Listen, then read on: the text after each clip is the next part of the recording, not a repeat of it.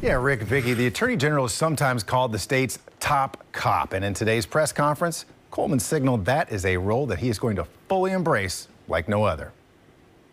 Louisville remains a very dangerous place, particularly in some neighborhoods. Flanked by his transition team, Attorney General-elect Coleman says he has already reached out to Jefferson County Commonwealth's attorney, Jarena Weathers. She was one of the first first texts I made. We're looking forward to sitting down and talking about how the Attorney General can play a role in violence reduction in Louisville. I don't know what that looks like yet. Addressing violent crime in Louisville is going to be one of his top crime-fighting priorities. I know the Attorney General's traditionally not been in that space, but I feel it's such an exigent issue in this Commonwealth that we're going to find a way to come alongside and assist the Commonwealth's attorney in any way that's useful in saving lives in Louisville. Coleman previously served as U.S. Attorney for the Western District of Kentucky, a position based in Louisville. While there, he was known for collaborations with LMPD and other agencies, an experience he wants to duplicate statewide to fight drug dealers. I'll tell you this, those threats aren't shrinking.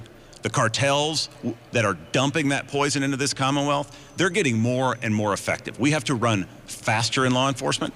And so in this climate, that means better and more real-time collaboration. His other priorities include investigating public corruption, supporting local prosecutors, and fighting child exploitation and child sex abuse.